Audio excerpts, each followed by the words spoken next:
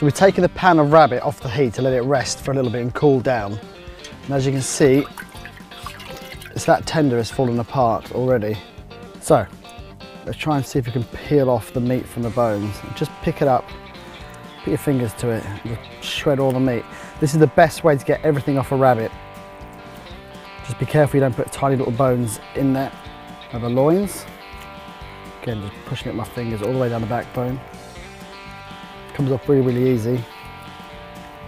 We're nearly done here now. I can hear that sizzling of the pancetta in the background. We're going to add the rabbit straight into that. A little bit of seasoning so it cooks in the kind of the bacon fat. It's going to be unreal. As you can see, it's actually quite a lot of meat that you get off a rabbit once you've broken it down. Again, feeling for the bones, there's a piece there. Just going to just shred it into pieces. It's a little drizzle of olive oil and some salt, and mix all that in. Pop this in. Take it over to the fire now, add it to the pancetta. So you've got the pancetta that's been cooking on there, and that's getting nice and crispy now.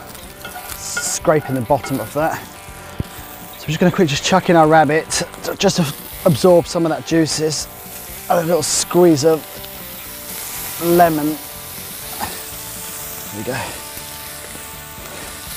That's going to be awesome. Just going to fry it a little bit in the bacon fat. So let's take this off the heat and put it in our salad.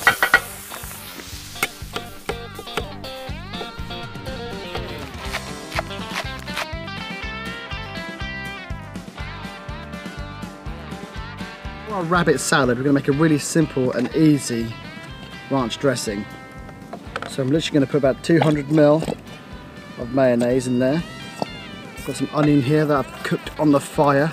It smells nice and smoky. But when you're home, just cook off some onion and add it in.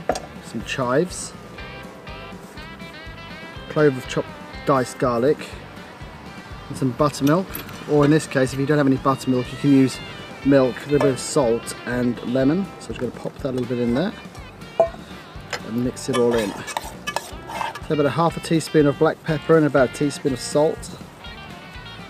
And that should make a ranch dressing for the rabbit salad.